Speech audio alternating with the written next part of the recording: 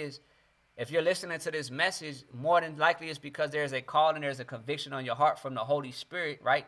From the God of the Bible that is calling you to a deeper place that is more authentic and more in tune with what he's doing in this hour, right? And the contemporary gospel that we see being produced out there is contrary to what the Father is doing, and it is designed to directly oppose what is happening in this hour.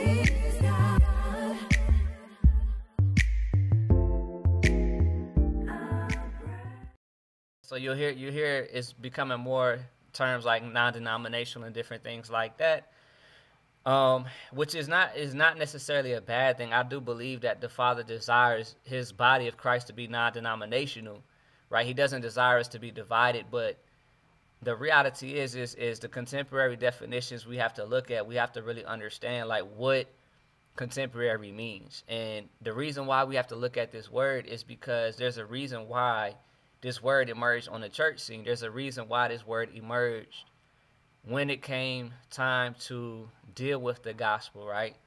So we see the definition here as marked by characteristic of the present period, modern and current, right? And we also see happening, existing, living, or coming into being during the same time period or the same period of time. This is an important definition because a synonym that a lot of people don't know is attached to the word contemporary is, as an adjective, it is the synonym is coexist, right? So when we hear about this aspect of like being contemporary and being more modern and being more current and different things like that, I'm not saying that the church and the body of Christ should not be in tune with what's going on in the earth, right? Like we should not. I'm not saying we shouldn't be able to relate and minister the gospel according to the era that we live in.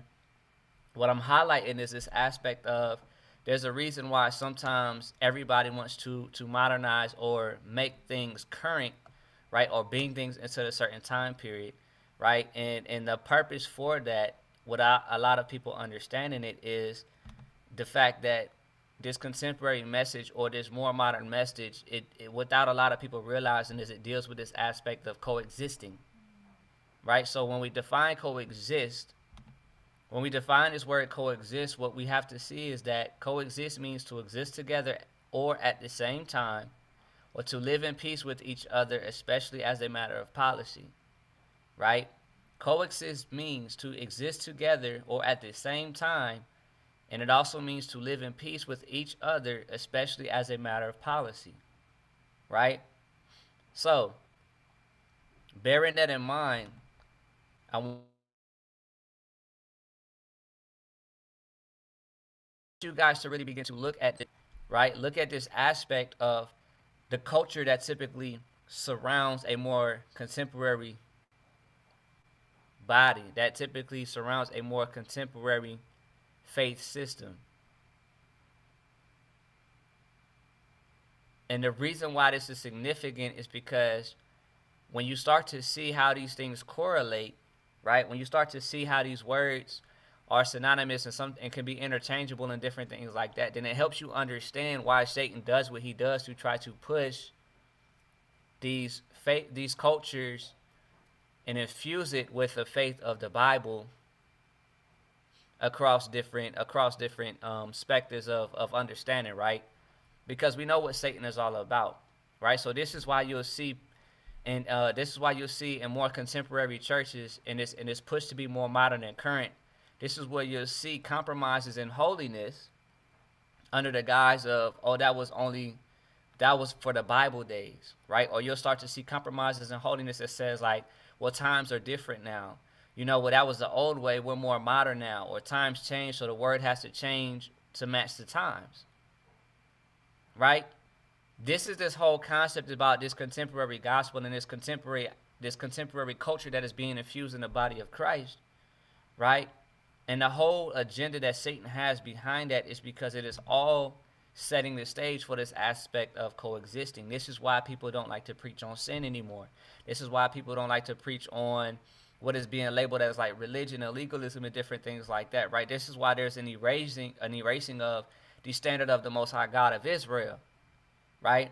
Because when you don't have that standard and you start to create all these things and you start to remove certain aspects, you set the stage for this coexistence to happen. Because if there is no sin, then I can no longer say that there is I can no longer say there's a right and a wrong, right? You believe what you want to believe and you're entitled to that. I believe what I want to believe and I'm entitled to that, right? Like all roads lead to God and different things like that. That's where you start to hear all of these different, and then that's where we start to get in this aspect of like, not judging one another in X, Y, and Z, because it's all about this aspect of coexisting, living in peace and living in harmony and all of these different things, right? And one thing that's significant is it says to exist together or at the same time and to live in peace with each other, especially as a matter of policy.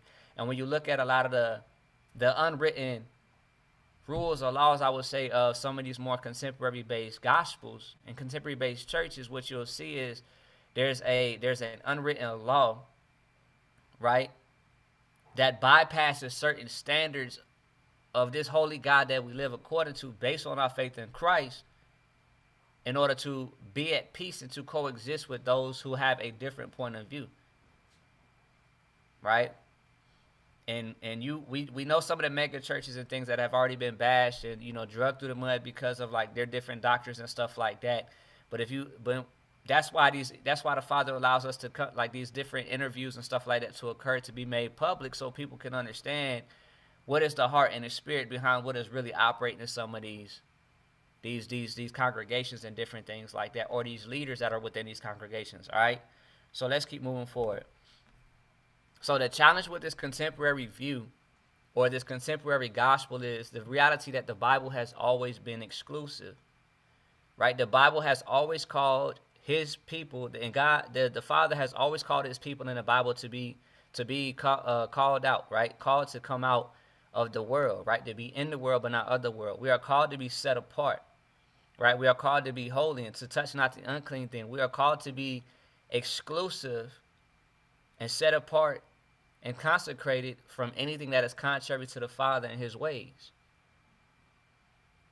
Every time you look into the Bible and you study the scripture, you will always see the Father has always been exclusive. And the beautiful thing about that is because like the way that Satan will twist this word exclusive when you're talking about the Bible is Satan will come and be like, oh, well, that's judgmental or that's not right. And like he'll hit you with all of these different things, right? Like, but when it comes to the things of the world, nobody has an issue with the word exclusive. But it's only when it comes to the body of Christ, right? When the Father has called us to be an exclusive people, right? He doesn't mean that we deny anyone to have faith in Christ, or we don't exclude anyone from the gospel. We don't exclude anyone from coming to receive this gift of salvation. What it's talking about is he desires us to be exclusive of those things which would lead us to sin, which would compromise the integrity of this word and the standard which he has established, and which would compromise the truth that we stand on, for which our Savior died. If that makes sense, right? But in the world, we don't have a problem being part of an exclusive, like, we want to be in this exclusive VIP club. We want to be on the exclusive list. We want to get the new exclusive shoes or whatever it is, right? So we don't have a problem understanding exclusive to be in a way that shows like it is something that is distinguished from, like, so when you think about an exclusive pair of shoes, you want those exclusives because everyone knows it's different than what it's out of the norm. It's not common, right? And because it's uncommon, there's this value that's placed on it that has a positive light. But when we talk about this aspect of the Bible being exclusive, people are challenged with that, and that's because it is a contradiction for this inclusive gospel that's being breathed through this contemporary message that is being breathed throughout the earth, right? But that's not what the Bible shows us. All right. So, the reason why this poses a challenge for most people is because, Satan's favorite color is gray, right? He loves this color gray. He loves these gray areas because he loves to do everything that is offensive to the Most High God. He loves to do everything that's going to get us in trouble with the one that he can't beat. Like, Satan cannot beat a child of God, when we are hidden in the Father, but he can put us in a position where, you know, we become at enmity with the Father, right? We know this from the book of James. So Satan loves this gray area because Satan understands that the reality is in the Bible and in the Word of God, there are no gray areas with the God of Israel, right? He said you have two choices. You can walk in the flesh or you can walk in the spirit. You can't walk in the two at the same time. He says you can walk in a manner of life or you can walk in a manner of death. You can choose the way of life or you can choose the way of death. There is no middle ground with that. But we love to latch onto this thing about gray areas. And when you really look at the body of Christ, whenever someone talks about that's a gray area, or they speak of this concept of a gray area, what it really is that gray area is a revelation of the fact that either they have not heard the truth about a certain thing, or they heard the truth about it, but they didn't want to yield to it. So to give peace to those who have rebelled in a certain area that the Father may have convicted them, we talk about, oh, that's a gray area and that doesn't really matter, right? And that is a dangerous place to be because that is not scripturally accurate, right? What the scripture teaches us is some individuals may have different convictions at different times based on the understanding that the Father has released upon them, because he understands where they are in their growth, and so he's dealing with them on a certain level. But just because one person may not have a same conviction during the same time as another individual does not mean that a gray area exists. It just means the Father has not dealt with them in that manner yet, because he is the author and the finisher of their faith. He is the one that is leading and guiding them and teaching them, because he understands where they are in their growth and development. He knows his children better than those who are around him. So he is the best one that can place things upon their hearts and lead them and guide them into all truth, into all righteousness and different things like that. But what Satan does is he'll come in and he'll love to try to produce that aspect of saying like that a gray area exists. And the reason why Satan wants to put this gray area out there is because if you receive a conviction but you decide not to yield to it, then it gives you something to fall back on to nullify, I think I'm saying that word correctly, to nullify the conviction that is on your heart, if this is making sense. So these gray areas that Satan allows to be perpetuated, which do not exist in Scripture, are typically areas where he's blurring the lines of God's holiness and the standard which he has set before us, and he's also blurring these points of, like, these are points of compromise where we're compromising, in so many words, we're compromising with our flesh, or we're compromising with the enemy. Like these gray areas that we see that tend to emerge in discussions around the gospel and of Christ and the gospel of the kingdom and different things like this are these areas where the Bible speaks very plain, but because people have a dissatisfaction with the truth of what the scriptures say, they have to try to find a way to make it say what it's not saying, and that's what results in a gray area. And it's a gray area because the Bible is black and white, but when you read the Bible, you can't, you know what I'm saying, because it's so black and white, the only way you can make it say what it's not saying is to create a gray area. And this gray area, you can say, well, the Bible isn't that clear on that subject, or the Bible isn't that clear on this aspect right here, right? And these gray areas are Satan's playground. He loves this gray because it's where he operates the best. It's where he creates confusion. It's where he creates division. It's where he compromises the standard of the Most High God of Israel, and it's how he conceals his movement. Right? And this is where you start to see a whole bunch of denominations and different things like that and division in the body of Christ. Because in truth, we're supposed to be non-denominational. We're not supposed to be divided. There is a doctrine and there's a faith system and a gospel that has been released in the earth, right? Faith in Christ and a gospel of the kingdom, which Christ himself talked about often, right? But because of certain distortions in faith in what how the church functions and the reality of Scripture, these gray areas have emerged, and Satan has used that to create all kinds of division, where we begin to idolize different aspects of truth and create separate entities within the body that lead to confusion, because now we're arguing about what's the right way and what's the wrong way and different things like that, right? But that's these gray areas that Satan loves, and that's why he loves them, right? It keeps us divided, and the more we are divided and focusing on ourselves, we're not paying attention to him. That's why it says what it says right here is like it conceals his movement. It's like a smoke screen. It's like in a firefight. If you throw a smoke grenade, right? Once the smoke billows up, you have a greater freedom of movement because they can't see you. right? The enemy can't see you. So he creates this gray, this little smoky areas, these smoke and mirrors. So we're looking at ourselves and we're looking at each other, but we're not looking at him, and we don't understand how he's moving in. We don't even see that he's the one that's moving in that, right? All right, so this aspect of the original church, it traces all the way back to Adam and Eve, right? So we know Adam and Eve was the foundation, right? And then we see as we progress through the scriptures, you go to Enoch, then Noah, then Abram, then you got Isaac, and you got Jacob, who is Israel, and then you get to this aspect where there's now Israel and Gentile, right? So some key verses here, Hebrews chapter 11. It's just that's a point of reference to go back and study, but this is where the scriptures basically kind of map out the concept of faith, and it kind of starts to list everyone out and help us kind of map the evolution of the body of Christ and what the Father deems as his church over the time throughout the scriptures, right? But in this aspect of Acts chapter 10, verses 28 through 29, which is highlighted, helps us to understand where the church is right now, right? And I know you might be wondering, like, what has any of this to do with the black church and different things like that? I promise we get in there. I'm laying all of this in the background so that when we get where we're going, everything makes sense, right? Because you got to see the patterns of how Satan operates, because he does the same cycles and different things like that. So he does the same cycle of approach. He has the same intention and the same goal with these different things that he does. And that's what we need to see, right? So Acts chapter 10, verse 28 through 29, it says, "Then he said to them, you know how unlawful it is for a Jewish man to keep company with or go to one of another nation, but God has shown me that I should not call any man common or unclean. Therefore I came without objection as soon as I was sent for. I asked them, for what reason have you sent me?" Right?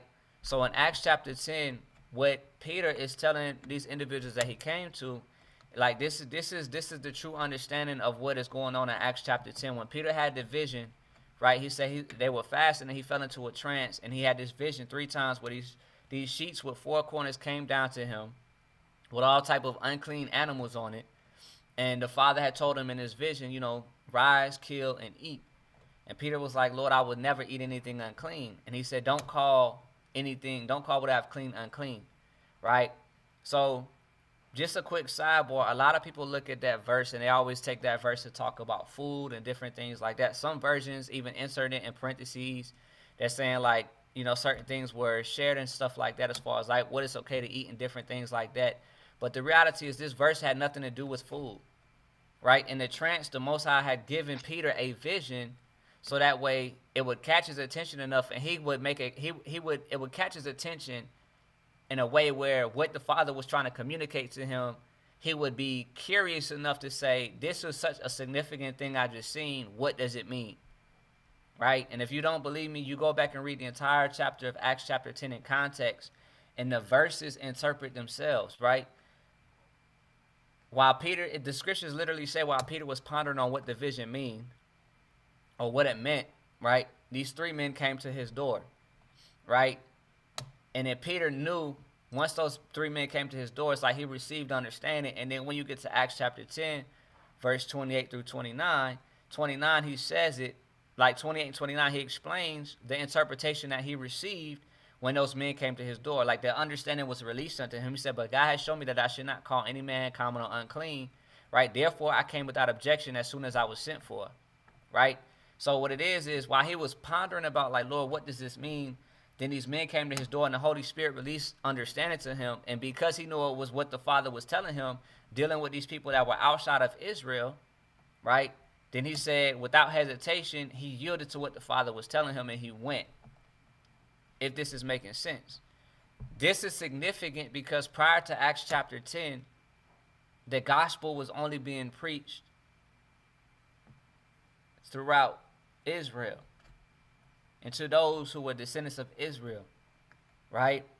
And it's Acts chapter 10 where you start to see that that's what had shifted, and the gospel was released unto the Gentile nations as well, in fulfillment of the prophecy where the Father said, I will provoke them to jealousy with the people who are not my people, right? So all of this is significant because what we're seeing is we're seeing the evolution of the church, right? And the reasons why it's important to understand the evolution of the church It's because we have to understand how it all ties in together and how it fits together and how it all fits with prophecy, right? Because all of this stuff is connected to what we're talking about today. All right, so understanding this aspect of the original church, right, we have to understand what this engrafted concept of the church means, right? So the gospel of the kingdom for all nations. So before Christ ascended, he had told the disciples, it's Matthew chapter 28, verses 18 through 20.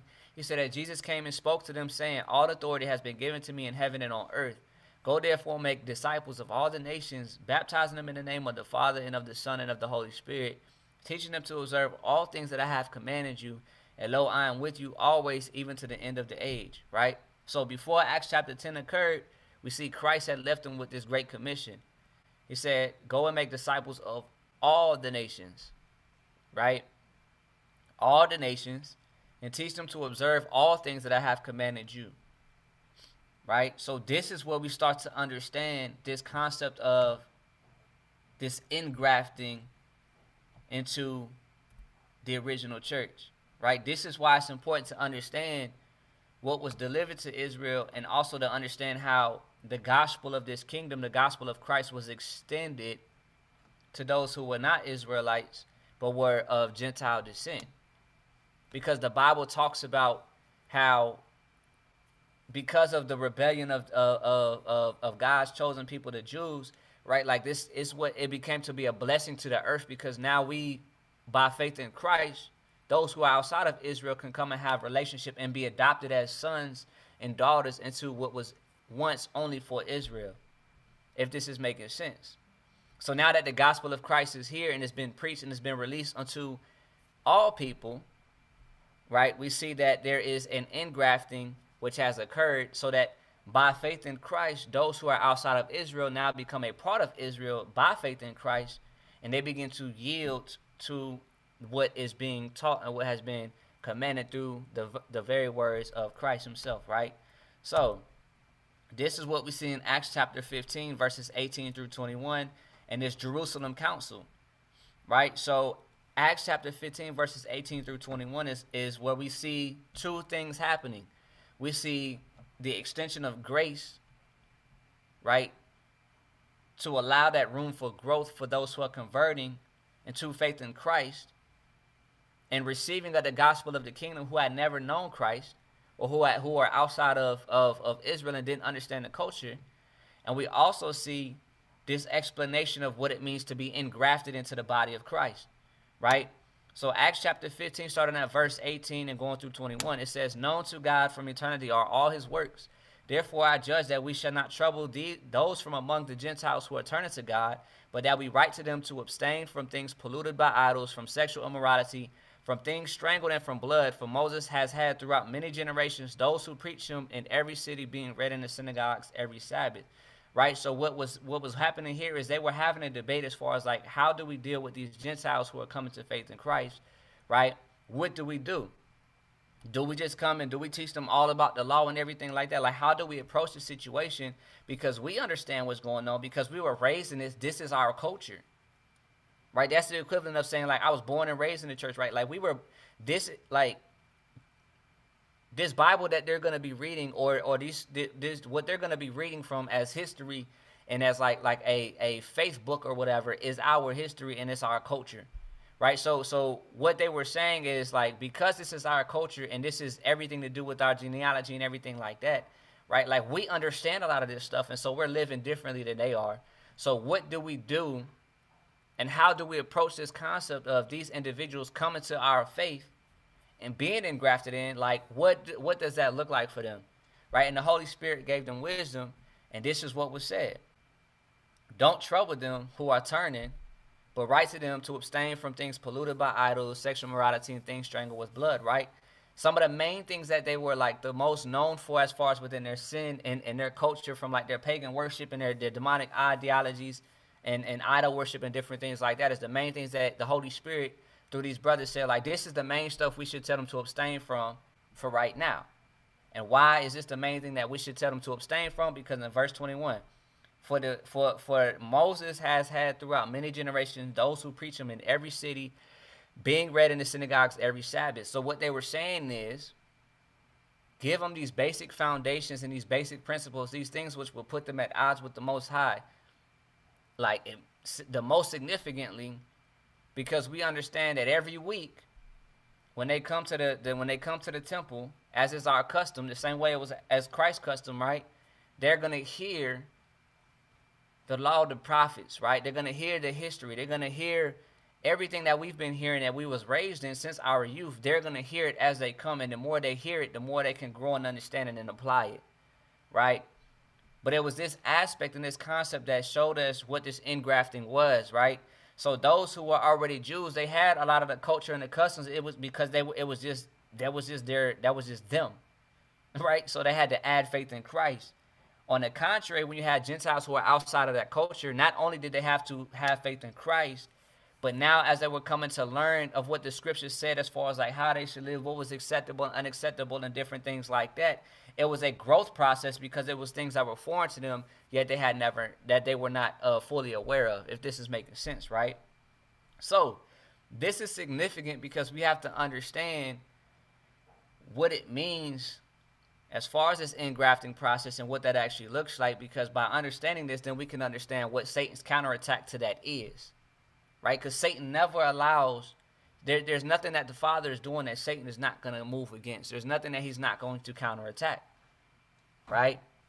And this is important because when we think about a contemporary gospel or we think about contemporary churches and different things like that, I guarantee you we're gonna look at it through the lens of our generation, right, and what we understand time to be right now. But the reality is a contemporary gospel in this contemporary church was existing way before our time. It was just known as something different, right? This is where you start to see like Greek Hellenism and different things like that, where there were cultural things and there were faith-based things of the scriptures that were being perverted by these more quote-unquote enlightened or educated civilizations, where they would come in and they would see the practices of the Bible and they would see the faith of these people and they would say, well, you know what, that's beautiful and all, but, you know, this wisdom that we have, yeah, we have to trust this wisdom, and you start to see this infusion of a lot of different philosophies and ideologies that were contrary to Scripture back then, which was causing people to stray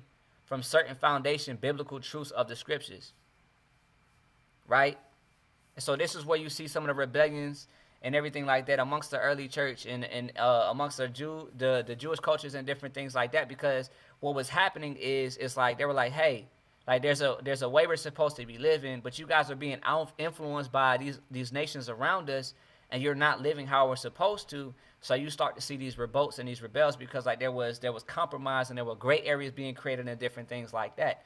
That's not only in like the Hellenistic Jewish era, but that's also all throughout Scripture. Anytime you see the Father judging his people, he's looking like, look, y'all keep doing stuff I'm telling y'all not to do, and you need to stop it, right?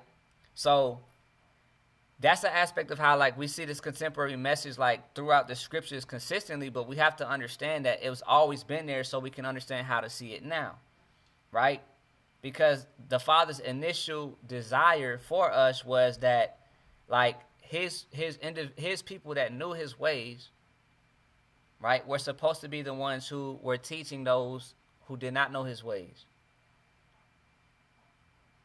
All right, so if anyone has a question as far as, well, why was the gospel only being taught amongst the Hebrews and everything until like Acts chapter 10, the reason for that being is because the law of God was given to Israel and it was entrusted to their care. And so they understood certain things that the rest of the world did not know because the law was given as a sign. Like there's certain things that was given to bear witness and testify of the Most High God, right? It was something to distinguish his people and identify them with this holy God that was different from all of the gods of the other nations, right? So because they had this ongoing relationship with this God, which is the one true living God, right? And now they have faith in Christ, who was the fulfillment of these prophecies and these different scriptures that they were waiting on. They had to be on the same page because the mantle that was on them, because Israel was God's first, right? Like that was his firstborn, right? Christ was his only begotten son, but the scriptures highlight how Israel was God's firstborn, right? They were like the big brothers of those Gentiles who were going to be converted into the faith. So the father had to get them right first, because the big brother always teaches the little brother. The big sister always teaches the little sister. And so what happens is, like, there was supposed to be, hey, you know the standards because you're older, right? Like, you were raised in this. You know how I am as a father. You know me. So as they're coming to have an understanding and place their faith in the Messiah, as you have, I need you to teach them who I am. But what Satan did was Satan saw that, and it was like that for a while, but Satan was working really hard to reverse that. Because Satan is always trying to reverse and invert what the Father is doing, because it creates confusion. So where the people of the Bible who have faith in Christ were supposed to be teaching the earth, Satan's agenda was to come in and invert that and put it in a position where those who received of the Father and were supposed to be teaching now were sitting down and being taught by those who did not fully know and understand and appreciate the weight the weight of who the Most High God was. This is where you start to see this concept of the contemporary gospel, and this is where you start to see the Antichrist spirit that Paul warned about. Right? This is where you start to see the spirit of lawlessness being released into the earth and different things like that. Right? But you can't understand how Satan moves as far as a counterattack against these aspects if you don't understand these foundational principles. Right? But the whole thing is, the firstborn was supposed to have grace with the younger brother. Right? And the reason why you have to extend that grace is because, one, the Father is very gracious to his people. All the times they fell short. So he was like, y'all don't need to be puffed up in pride. Y'all need to have grace, because, like, you know what I'm saying? Every time I sent prophets to y'all and apostles, like, y'all would kill them. Right? Like, the very apostles that we learned about were murdered. Right? Or martyred. And different things along those lines. So, like, there's no point to be puffed up in pride against something because you feel like you know more, because it's only by the grace of the Most High that you have the understanding you do. Right? So it comes back down to have the same grace for them as they're growing up into the faith, because they are grafted in and they are not of the original root, if this is making sense, right? So why does all this matter, and how does it get to where we're going now, right? So this early church, some key things we have to understand about this, right? So for the first 300 years, right, you're talking about from the time that Christ started his ministry, was brutally crucified for all of our sakes and the sakes of those who will believe in him, right? The early church consisted of two types of people. Like, yeah, you got a lot of different sects out there, like sects, like a lot of different sects of faith and stuff out there that was circulating amongst the early church and different things like that.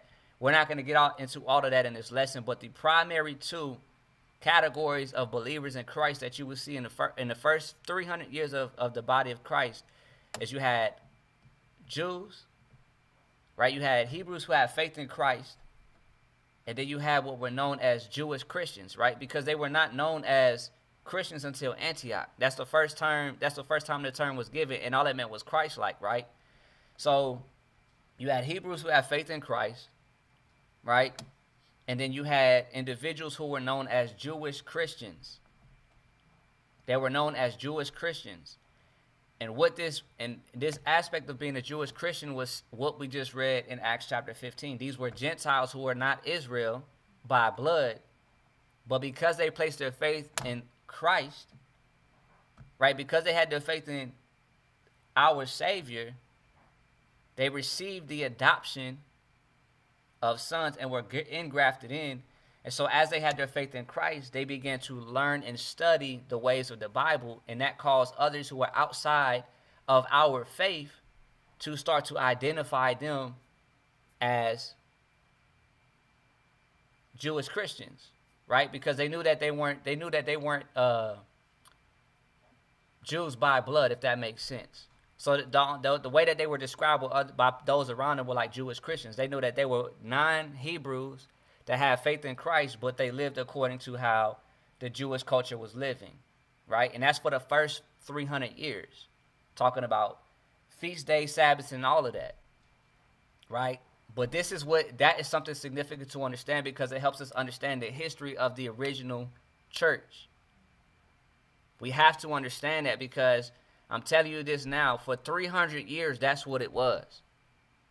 And we cannot just come and just say, okay, well, after 300 years, like the Father came and changed all of that. You know what I'm saying? Like it's very significant that it lasted. Like, you're talking about persecutions. Like, this is a time when the church was persecuted heavily.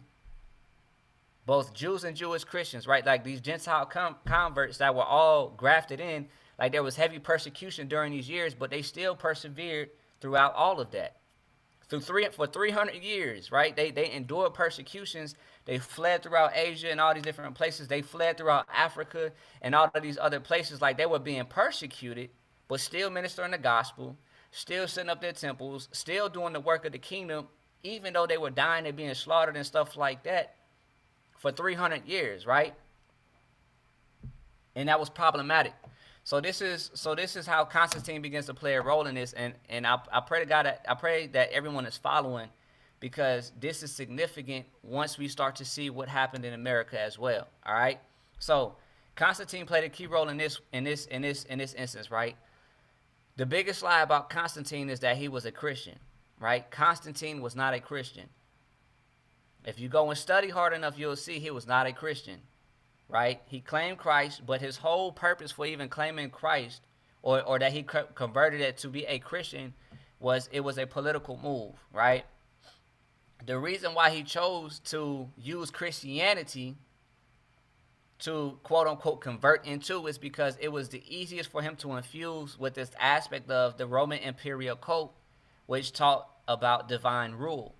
This aspect about divine rule, if you're not familiar with it, this is what we see in other faith systems throughout the earth. This is what we see in Egypt, where they say that pharaohs were gods, right? It's this aspect of, you should yield to me because I am divinely appointed as a god or by a god to rule you as people. It's similar to this aspect of manifest destiny and different things like that, right? So because Christianity had aspects of it, right? Faith in the Bible had aspects about this aspect of like divine leadership, because we all know about the story of King David. We know about King Saul and Solomon, because the Bible had historical texts about the Father himself raising up kings and those to rule his people, though that was not his original intent, right?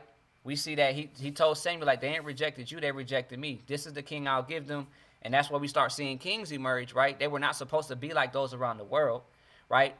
But because Constantine saw this in the Bible, he saw this in the scripture, he said that this is, like, he understood that this was the easiest faith system that he could connect with that would allow him to still push his agenda and advance his political desires and still stay true to who he really was without compromising the faith that he originally held, right? So how did Constantine do this? One, Constantine's political goal was to unify the peoples, right? Because we know Rome was an expansive empire. We know that they were all over all of these different continents, and they were constantly trying to maintain peace and order. Like, they were just an expansive global empire, right? So Constantine's goal was to unify the people. So what did he do? He converted to Christianity, quote unquote, and then what's the term I'm looking for? He made it illegal to persecute Christians, right? What's significant about that a lot of people overlook is he didn't just make it illegal to persecute Christians. He instituted a concept of religious freedom that applied to not only Christians but to all faith systems, if this makes sense. And that's important because a lot of people will stand on the fact that, oh, well, Constantine, Constantine shifted this and he shifted that, and he did all of this for the body of Christ, but there's some aspects of it that a lot of people don't really know that Constantine had going on, right? So he absolved like all persecution and created this religious freedom, so that way everyone would be free to worship whoever they wanted. Whatever faith system they wanted to practice, they could, like this, because he was trying to unify the people, right? Through all of this, he still maintained certain pagan aspects of his faith. And one of his ultimate political agendas was to create this culture of coexistence, amongst these different faith systems. That's why he made it legal for everyone to practice this aspect of freedom of religion, so they could become united as one people. All of these different cultures, he wanted them to be united as one, and he gave them this freedom of religion because he understood that some of the biggest divides and cultural rifts that were experienced were because of these faiths and these conflicts over faith. So he's like, look, y'all can do whatever y'all want to do. We're going to unite together. And ultimately, his goal was to begin to marry all of these faith systems together into one faith system, into one religion. So he wanted all of these people to be united as one, and he wanted all of these faith systems to ultimately be united as one. But this is the significance with that, right? Not only did Rome have its own pagan deities that it worshipped, a lot of the cultures that they conquered had a lot of pagan deities that they worshipped and that they were infused with, and different things that were not, that the Bible specifically forbade, right? So this contemporary gospel that existed with Constantine was not only like he used his platform to begin to mitigate this exclusive aspect of the Bible to make it more inclusive, right? So because Constantine was this great leader and this great emperor, and he had, quote unquote, converted to Christianity, he was given a certain a level of influence and authority in the church. And this is where he began infusing paganism within the practice of the faith of the Bible. The very thing that the Bible itself said not to do, he infused it in there, because it was one of those, it was deemed as separatist or exclusive and counterproductive to his goal of creating an environment that was coexistent and you get what I'm trying to say, right? So he infused pagan worship practices. That's where you see him creating this veneration of Sunday as holy. That's where you start to see him venerating like Christmas and this aspect of like the nativity of Christ and different things like that, because these practices were things that were big in these other cultures that idolized these different deities. And so he infused it so that way it was easier for everyone to maintain their own aspects, but still like they could profess faith in Christ or whatever they were going to do, but still maintain their original state of being, if this is making sense. This is why in a lot of like the Roman Catholic Church, you see all these veneration of all of these deities, what they call them saints, like saint such and such, saint such and such. If you do a deep study on these different saints, they're all connected to a different demonic entity somewhere in a different faith system, but they call it a saint such and such from the Bible, so that way they can mask what's really going on, right? So we understand this, and then Constantine also began to attack certain congregations. Though he said he was doing like a freedom of religion, he was opposed to those religions that were deemed as exclusive as far within the body of Christ. So these were like they called them Judaizers. So these Jewish Christians and Jews that were not conforming to the new things that he was instituted, they were often excommunicated and they were still persecuted, right? If there was any congregations that were big on holiness, they were often opposed. And they had a term, like I said, I'm not going to get too deep into it, but they had individuals that were supported by Constantine and this new faith system he was implementing, where the individuals that were selling out and compromising and giving up like during these times of persecution where they were looking for these underground churches and stuff, these individuals who were selling out their brethren and giving up names and turning over holy relics and stuff like that were often the ones who were put in position to lead over the church in the area that they just sold out the brethren who were still holding on to the true faith and things like that, right? So after all of that going on, it began to undo what had been held for the last 300 years. And that's where you start to see the Nicene Council and all these different things, which led to the institution of doctrines and faith practices and what is known as acceptable and unacceptable in the body of Christ to this day, right? It was a contemporary gospel. All right, so history repeats itself. That's why it's important to know all of that so we can get where we're going. So the Roman Church has always been antichrist. It's important to understand that. The system of worship has been diffused throughout the West, all throughout Western philosophy, especially in churches, right? The structure and doctrine of Constantine has been spread through adherence to church structures that fall in allegiance with the Roman papacy, either knowingly or unknowingly, right? So a lot of individuals don't understand that a lot of the structures we see in our society today when it comes to faith is directly connected back to what happened right around 325 AD, right? So you're talking about 1700 years ago. there was a shift from what the true church was to where it is now. All right. So moving forward, we see this is occurring, and this is where we start to get to this aspect of how that same spirit attacked the black churches and the doctrine within our communities, right? So how did that contemporary gospel that we see way back in 300 AD resurface here in the Americas within the black churches within the American institution, right? Well, excuse me.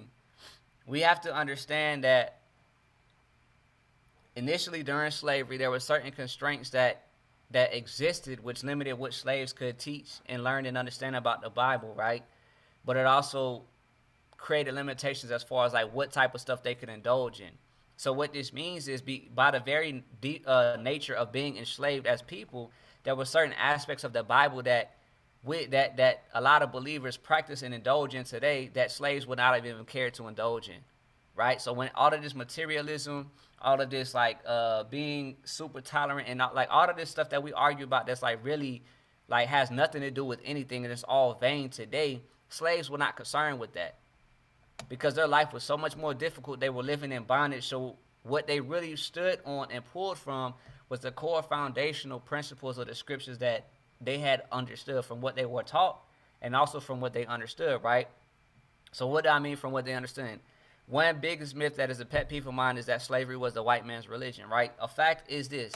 Many slaves that arrived in Americas were a mixture of Jews, Jewish, Christian, Muslim, and other African faith traditions like voodoo, hoodoo, Yoruba, and a lot more, right? So a lot of slaves that came over here, a lot of people don't understand that like the gospel of Christ and the gospel of the kingdom was already in Africa, right? It was in Africa before Islam was there. Islam arrived in Africa around the 500s and 600s, and it came by conquest, right? So we always focus a lot on the fact that they say Christianity came by conquest, but the reality is Islam came by conquest too, right? It was a forced conversion. It was either you convert or you die, right? So that's why people will say, oh, well, Islam was there before Christianity and different things like that, but people who say that have never read Acts, and they forget about the Ethiopian eunuch, right? The Ethiopian eunuch was a Jew, and he was coming to Jerusalem to worship. Only Hebrews came to Jerusalem to worship because Acts 10 had not occurred yet, right? The gospel had not been released to Gentiles. And they had not even begun to be, I don't want to get too deep into that, right? But on his way to worship, he encountered one of the apostles who preached the gospel of Christ to him. And my man was baptized, went to celebrate, and still went home. He went back to Ethiopia, right? This is within the 1st century. So that means that the gospel of Christ was taken back to the Jews who were in Africa, right? And not only was it taken back to the Jews who were already in Africa, right? They also had the same mantle, and they also were filled with the same Holy Ghost that compelled Peter to preach and receive that boldness. So you think they just went back to Africa, just sat still and did nothing with it for the next 1,000 years? No, the Holy Spirit probably was on them brothers and sisters strong. And they probably was out there doing the work of the kingdom and doing the work that the Holy Spirit is gonna empower you to do by nature of who you are, right? So the gospel of Christ and the gospel of the kingdom was all throughout Africa, right? But you also understand that there were Muslims that were there, and there were also different, like a lot of different faith traditions from the African tribes and stuff that was already there as well. But that's significant because if this is the case, that means that everyone who came over as slaves was connected to some different way, like into like these different faith systems and stuff like that, and that's significant and that's important, right? So these stories and these things that were passed down, right, are things that were allowed to, this is what strengthened their faith in the black community over here, even through slavery. You had the slaves who were Muslims who held on to their Islamic traditions to keep them through, and those who were these different hoodoo and voodoo and different other faith traditions, like they held on that stuff to get them through. But these individuals who came over here who have faith in Christ, they held on to what they understood in the stories that were passed down about Christ to get them through, right? And that's significant because it helps us see the foundation of why the black church in America was so strong, right? So black churches initially weren't infused with a lot of the stuff we see today, right? There was a strong stance of holiness and perseverance just by nature of the plight of slavery, right? And a key aspect to understand with all of this is that because of all of this, Black churches were essential to our communities, and faith was essential to just about every aspect of our life. And this is the things that led to our progression, right? So as we continue to grow in our faith in Christ and stand on Christ, regardless of our situation in slavery, we start to see the hand of the Most High move again, right? We start to see the Underground Railroad. We start to see these little uprisings here and there. We start to see those who are oppressing us partner with us in order to help individuals escape and different things like that. And ultimately, you see the Civil War happen, and the Civil War was not initially about slavery, but somehow slavery was attached to it, right, by the grace of the Father. And you see the Emancipation Proclamation, right? So you see this undoing of the physical bondage of slavery. Though we see Jim Crow and all this other stuff start to emerge, you got to understand and see how the Father's moving through all of this as our faith continues to grow in different things like this, right? So moving forward, there was a shift that occurred in the civil rights era, right?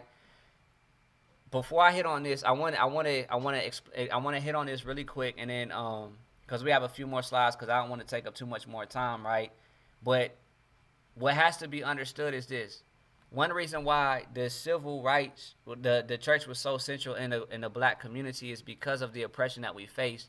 There was nothing else, right? And what we need to understand is this: we did not have access to the luxury that a lot of communities had. The black community did not have access to the same things that Caucasian communities had, right? White communities had. This is why the church was so important and foundational, right? This kind of connects a little bit to what we talked about last week, and this is an understanding that is void in a lot of the younger generation today, which is why there's so much rebellion against how things work, because they don't understand, right? The reason why the church was so central is because it was our community center, it was our meeting spaces, it was our wedding spaces, it was our space for funerals, it was like birthday parties, like everything you could think of, like that was our safe space. Because outside of our community, we didn't have access to like a whole bunch of event centers and all of this other stuff. Like segregation was still going on. We were still getting lynched. You might get hung just because you're walking home too late from work. And somebody said, you know what, I feel like going to hang somebody.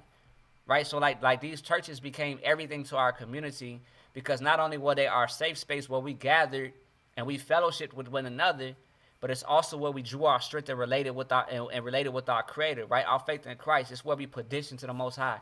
And during the Civil Rights Movement, that's where we were doing our meetings and all of this other stuff, right? So like it became very central, because this was the foundation of our communities, and this is what our communities were structured on. If this makes sense. This has to be understood, because this parallels the first few hundred years. Remember how we talked about like all of the persecution and the stuff that was happening, but they still maintained the faith, right? The civil rights era, there was a shift, right? So the church was our foundation in our communities, right? And when I say church, I need you to understand I'm talking about the building, but how we understand church to be today is different when it was then. Right? Because like if you were connected with the church, like it's because of where your faith was at, right? It wasn't just an empty building and just something people did at the time. It was like that was essential to everything, right? So what happened during the civil rights movement that led to the shift is there was a lot of piggyback movements, which saw the momentum of the civil rights movement within the black community, because the Father was with us. And these piggyback movements brought a lot of strange ideas, theologies, and distractions to our community. Right, there's a lot of things that were being imposed on our community that as problems, which were not problems, but they had to be imposed on our community, because otherwise we wouldn't have they wouldn't have been able to attach and cause us to sympathize with them, to let them join the movement that we had within our community, right? So with these piggyback movements, this concept about strange ideas, theologies, and distractions being distractions being attached to our community, and these different doctrines emerging and stuff like that, what we have to understand is the church was central to our community. So in order for and the church was the foundation of a lot of things we were doing, right? So in order for these movements to attach itself to our movements, they had to attach themselves and find a way to infiltrate the churches, right? But the infusion of all of these strange ideas, theologies, and distractions led to a decline in the church participation.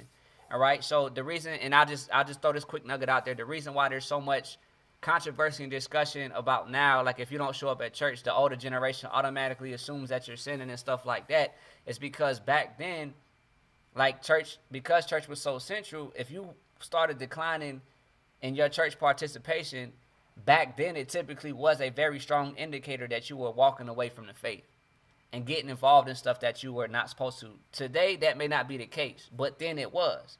So that's why, as we shifted over time, the younger generation didn't understand why, if they didn't come to church, the elders in the church were looking like, what you been up to? Because of their cultural experience with the church and all of the stuff that they've seen but maybe never talked about, they saw that that was typically the start of someone leaving the faith, if that makes sense, right? And once we see this decline of church participation and this loss of true faith, right? Because a lot of people still identify as Christians and stuff like that, right? You start to see a surge in statistics, right? So just about every negative statistic we see in our community, we start to see it surging.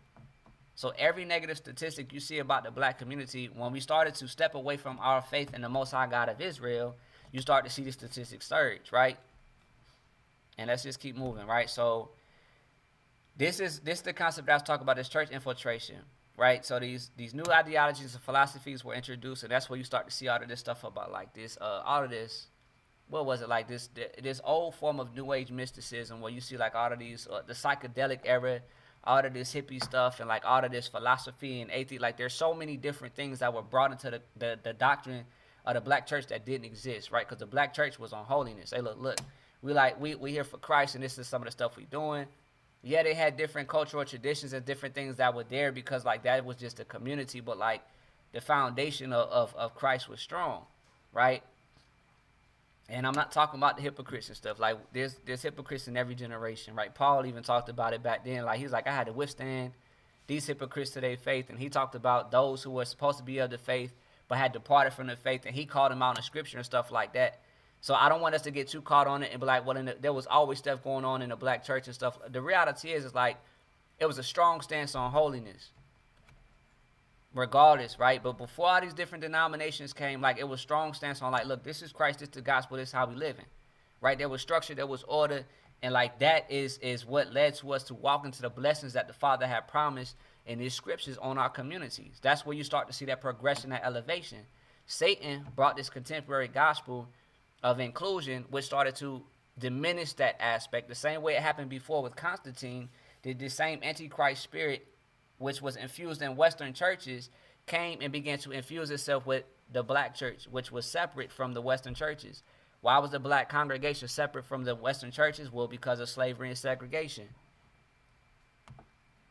And I'm not going to get into the aspect about like what there was like Southern Baptist conventions and Southern Baptist churches that were white and they had like strong stances. The doctrine of once saved, always saved came from Southern Baptist church congregations who were full of Ku Klux Klan members, because they had to find a way to say that they were still going to receive salvation, though they were out here raping and lynching and killing black men, women, and children because of their bigotry. Right? So outside of denominations and everything, what I'm trying to highlight is because of all of this separation in our culture and our society here in America, the black church maintained a certain solidarity and set apartness from the other cultures, right? But once the civil rights era happened and there was like the desegregation aspect and all these new ideologies and stuff had began to be infused in, what we now see is this concept of the antichrist spirit that was over this Roman theologies started to attach themselves and be brought into the black church, right? So we start to see disruption in the orders that was within the body of Christ, right? We start to see a lot of concepts that detract from the truth of Scripture being here. You start seeing these puppets emerge, right? And these puppets that emerge are, go and do your research on it, but it's something called the Bully Society, right? And you also see this, you start to see an influence with these Masonic lodges and different things like that. But this aspect is like these puppets began to be emerged and placed within different communities, right? The same way we just talked about how Roman Catholic, how Constantine did it then, right? It's wild, man, when you look at how the spirit operates like that.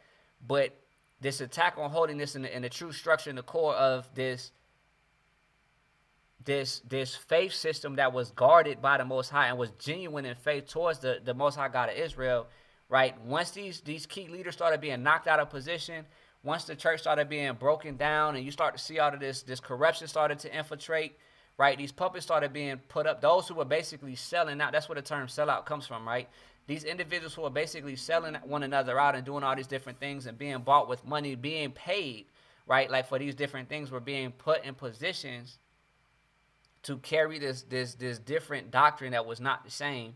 And then you start to see all of this division occur, right? Where you see all of these different denominations, and denomination is just there's different definitions for denomination, but you got to understand how denominator and numerators work. A denominator is a division, right? So it's carnality, like these different sects and stuff like that exist. It says like it isn't sectarianism is carnality. That's what the word of God says, right? So we see these denominations, which is sectarianism, but all of that stuff started happening because of all of these different theologies and philosophies, and all this stuff was being broken down, right? And we started operating again outside the will of the Most High, and then we started seeing these different curses and stuff manifest in our communities again, right? On top of that, because of all this infighting and all this confusion and all this corruption that was happening, we failed to see how this community was shifting because of these newfound freedoms as a result of these civil rights movements, and we began to lose relevancy. Not in the sense that Christ can become irrelevant, but in the sense that we were no longer speaking and ministering to and equipping our brothers and sisters in our community to exist and to maintain a certain understanding and walk with Christ, though the world around us was shifting. We were not preparing our individuals with the necessary knowledge for the era that they existed in, so that way they would not stray from the Father, if this is making sense. And this, again, if this is where last week's lesson plays like this, go back and watch it if you didn't get to see it, right? So the result of all of this, you see broken homes, broken marriages, broken communities, drug abuse, domestic abuse, disproportionate incarceration, behavioral health and mental health disproportionalities, right? And a lot of times we say a lot of the mental health and behavioral health is because we don't talk about certain issues in the black community. That stuff plays a role. But one of the biggest things is because of a lot of the things that began to become perpetuated because we stepped away from true faith in the Father, right? It opened up the door for the enemy to come in and just destroy everything. And so what it is all of these broken homes, broken marriages, all of these results that we see are the after effects of the traumatic experiences that have emerged because of the full out assault that's been opened up on the black church because of all of this stuff, right? And that's important. And there's a reason why our churches were attacked, right? Like every time we stood strong, we continue to grow. We continue to grow, right? So the black church is savior, right? And we're getting down to these last two slides. And this aspect of this black church as savior is so now the black community was broken, right? We just look, all of this, we were broken, all right? We just beat down and broken. All right. So this stuff was thrown into our community. Our congregations received all of this false doctrine, and this is important to understand because it's the same tactic that the enemy is that he's using on the whole earth right now to break everything, so that way he can become the solution, right? So the contemporary gospel and these theologies came in and they broke our churches. And the mindset then became, well, because they're broken, now we have to help them. So all of these quote-unquote saviors began to emerge for the black church. And this is where we see all of this exploitation start to happen. And like there were so many theories as far as like why, you know what I'm saying, why our churches and our communities were how they were, right? People started looking, people they don't want you to say, they don't want you to look at any of it having to do with anything the concept of anything dealing with black Jews, right? But they are completely fine with you looking at the curse of Ham and just putting that on all the slave descendants, right? So they'll say, okay, well, curse of Ham applies to African Americans, but they don't want you to see any of the curses or anything that was dealing with Israel or anything like that, right? But there's a reason for that. So, but this whole aspect is, it's because we're broken now. We see these things that says, okay, well, now we need help. So we see all of these aspects that come out. Well, why are they broken? Well, they're stuck in their ways. They're just stuck in tradition. They don't know how to do this and they don't know how to do that. They're just ignorant. They need education. They need to go to seminary. They need to do all of these different. All of these theories began to emerge as far as why, to say like why the black community and the churches were broken, right? We didn't know what to do, so we needed to be retaught, right? We received instruction that was because of all of these different aspects, we began receiving instruction that was counterproductive to our community, and they weren't relevant to our culture. A lot of ravenous wolves came in. You see exploitation, false doctrine, and rebellion, right? So this is where you see a lot of our what's the word, like this is where you start to see a lot of white ministries and Caucasian ministries coming to be the saving grace of black American churches, right? We know what's going on, so here, let us help you. And the problem with that, and the downside with that, is it's the same thing that happens with the civil rights era, and like all of these oppressive systems that are being talked about now. What's consistently talked about is this aspect here, where it's like, we're not gonna ask you what we need. We can, because we know so much, we can look at you and tell what's wrong with you, and we're gonna be the solution. That fails. That's never been effective. Any type of community development or anything, that's never been effective. Black communities stay crippled because people come from the outside and say, this is what you need, and they start doing stuff that has no relevance whatsoever to anything we need to fix our communities. The same thing happened within our churches. They projected all of these problems on us. These problems and these ideologies and philosophies took away our faith in the Most High God of Israel. It crippled our faith in Christ. It broke our churches. And because our churches broke and our relationship with the Most High broke, and we became rebellious and disobedient, our communities and our homes and everything about us broke. Our school systems failed. Like, all of this stuff broke. And then everybody came in and said, after we were broken, man, it sucks that y'all like that. Let us come and help you. But it's like, no. You know what I'm saying? I'm not saying that it's bad that we receive help. What I'm saying is, like, the narrative that has been projected on the church is like, you need help. And the reason, and no one is explaining that the reason why we need help is because people came in to help us before when we didn't need any help. We just wanted rights. We like, look, just treat us like people. You know what I'm saying? But all of these problems were projected on us. And after all those problems were projected on us, now all of these solutions are projected on us. And these solutions have no relevancy to our culture. And what I mean, and I'm praying that you follow what I'm saying with this, right? So they typically give us solutions that are not culturally relevant because it's relevant for other cultures. And it produces lawlessness, right? So the Bible says, so this is where we start to see a whole lot of confusion in our congregations now. The Bible says, like, don't spare the rod, spoil the child, right?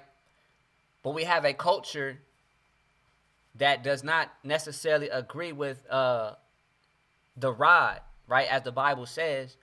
And so they begin to project that on us, and that's just a small example. But my reason for giving that example, Father, help me explain this, right? The reason for giving that example is because there's ways of operating in their community that is foreign to how we operate in our community, right? Because a lot of the stuff we do naturally aligns with the scriptures, and this is what is projected on us, right? So, like, different parenting styles and stuff like that. And the reason why that is important to understand, hear me when I say this, the reason why that is important is because that's the root of some of the gospels that is being produced onto the black church, right? Like, that's what produces rebellion. It's a distortion. It's distorted cultural aspects, right?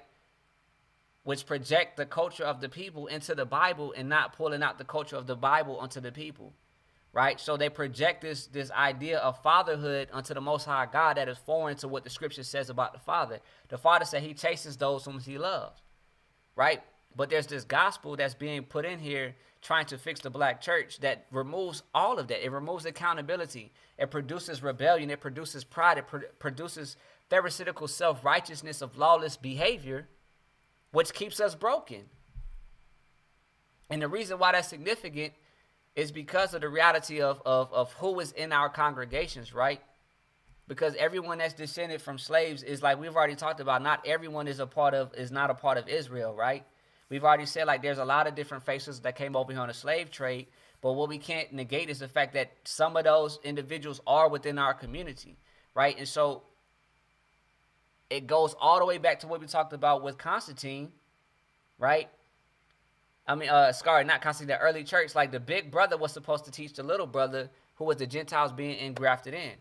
But there was an inversion. So back then there was an inversion, and the Gentiles began teaching things that were contrary to Scripture to the people of the Father, which continued to lead to this perpetual cycle of like oppression, chastisement, and all of this stuff like that was already prophesied. And then you see the same thing here, whereas individuals who did not receive the law or who were grafted in were trying to bring doctrines and to teach aspects of the Scriptures in a way that was counterproductive, because man, we got to do a whole lesson on that, but it's backwards. That's all I'm saying. It's backwards. And the example I have with that, and I'll say this example, and I'll get to this last slide, and I'll wrap it up. Is my son, my older son, is supposed to be the example, right? He understands certain things. He knows certain things. He's very intelligent. He understands like the rules and different things like to the best of his ability, and he's supposed to be the example for the younger one that's coming behind him. But often, because he sees the younger one doing certain things and he feels like that's what gets him attention, right? He starts to do it, not understanding that the younger one is like, he's a baby, so he doesn't know how to use his words, right? So what gets attention for the younger one, because that's how he communicates, right? Like the baby brother, like that's how he communicates. The older one will start to mimic what he sees the younger one doing. The difference is the older one, because he knows better, it gets him attention, but it gets him the wrong kind of attention. Because it's an aspect where it's like, what are you doing? You know better. Stop doing what you see him doing. He's only doing that because he doesn't know any better. You're supposed to be teaching him, and he's supposed to be following you, and you're supposed to be helping him understand how this thing works, but you're following him, right? And you're looking at like, why is he getting in trouble? It's because like he doesn't understand what you understand, right? So the correction comes to you because it's like you're at a different level in the sense of like you're older and your understanding is different than his. Right now, when he matures, like y'all are both going to be to the same standard. But in the meantime, like that's what's going on. But I'm saying all that to say that's one reason why Satan, he inverts it, right? Because his whole goal is to get you at odds with the Most High God. Right? His whole goal when he inverts that is to produce rebellion in you and rebellion in the communities, because the more we continue to rebel against our Father and our Creator, the more our communities will stay broken. If this is making sense, right? So, getting on to it, this is the danger of the contemporary gospel today, right? We see that this concept and these different lessons and philosophies and teachings and different things like that broke our communities, broke our churches. And what they did was this is the stuff that created those generational divides, right? This is the stuff that led to confusion. This is what led to abuse. This is what broke trust in the congregation, right? This is what broke trust in our communities.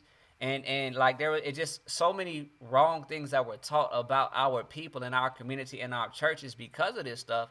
That's contrary to history. It's like it opened the doors for other people to step in, and our communities are so receptive to it, especially right now, because they're like, man, like our churches have been broken for so long. Like maybe they had it wrong back then. But hear me clearly, that is contrary to history. That is contrary to history.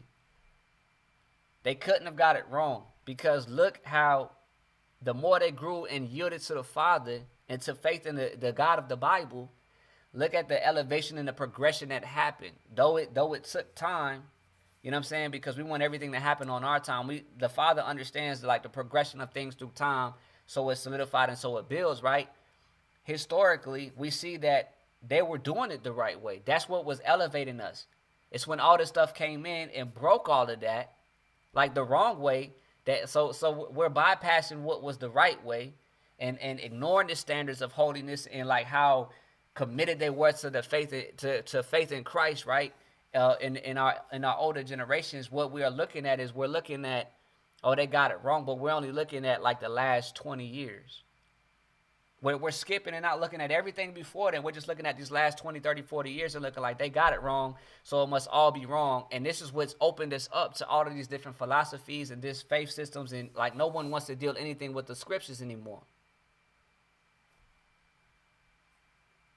And because everyone feels like it was wrong, no one wants to return to it. But that's the very thing that we have to do, because that is what was elevating us.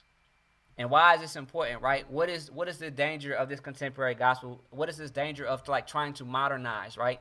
I'm not saying being relevant as far as like the time that you're operating in and like being in season is wrong, because the scripture tells us to be in season, right?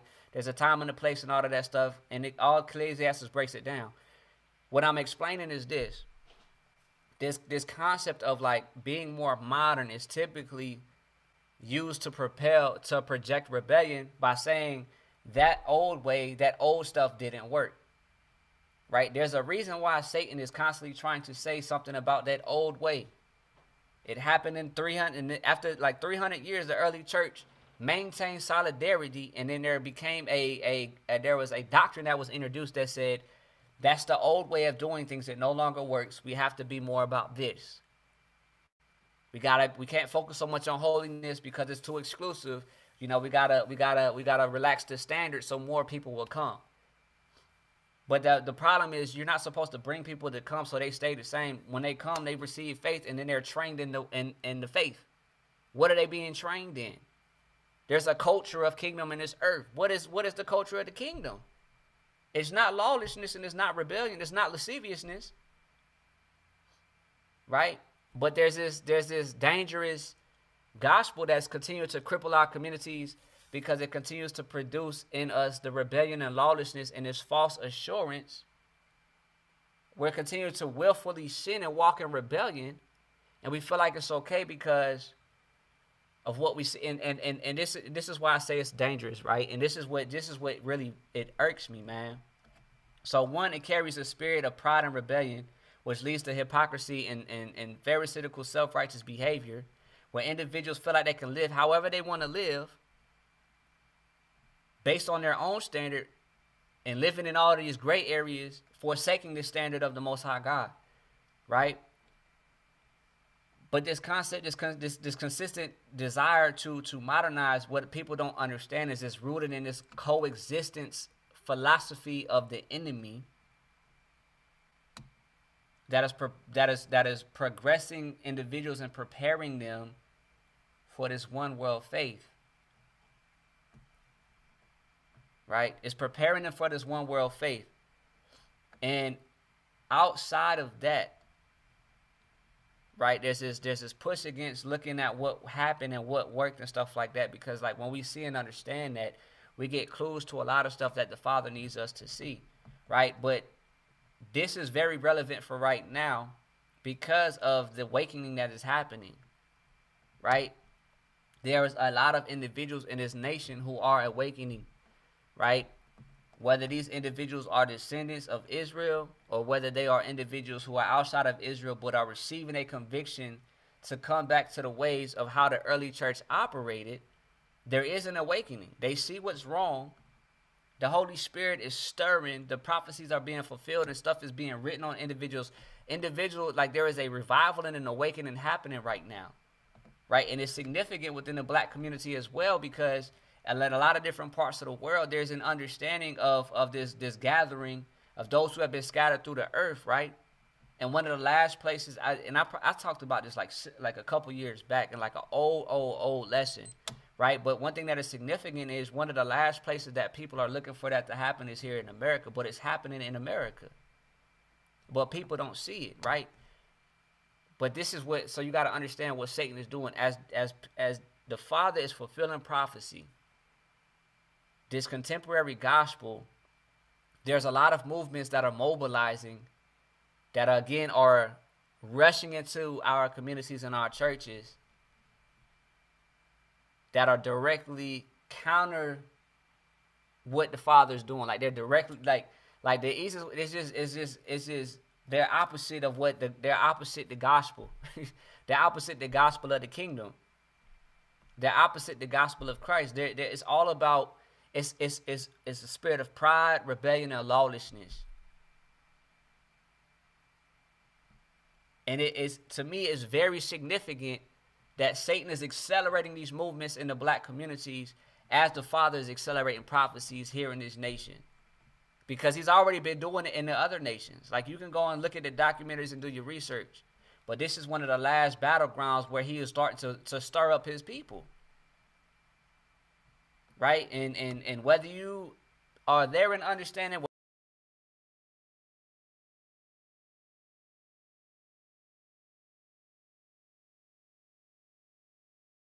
if you're listening to this message, more than likely it's because there's a call and there's a conviction on your heart from the Holy Spirit, right? From the God of the Bible, that is calling you to a deeper place that is more authentic and more in tune with what he's doing in this hour, right? And the contemporary gospel that we see being produced out there is contrary to what the Father is doing, and it is designed to directly oppose what is happening in this hour. And it's designed to keep individuals blind to what is happening in this hour. It is a doctrine that is teaching people that it's okay to come to Christ yet not change. It's a doctrine that's teaching people it's okay to come to Christ and still live according to the world. It's a doctrine that's teaching people it's okay to come to Christ and develop in all kind of manners that's going to allow you to still be given over to the pride of life, the cares of this world, to be carnal-minded, to be worldly, to be adulterous of the spirit against the Most High God, and to compromise and live in an area of greatness that we're not called to. It doesn't call you to be set apart. It calls you to blend in for the sake of coexisting, so that way you can draw other individuals, and that's counter scripture. Right? When Paul said become all things to win a few, that's not what he was talking about. Right?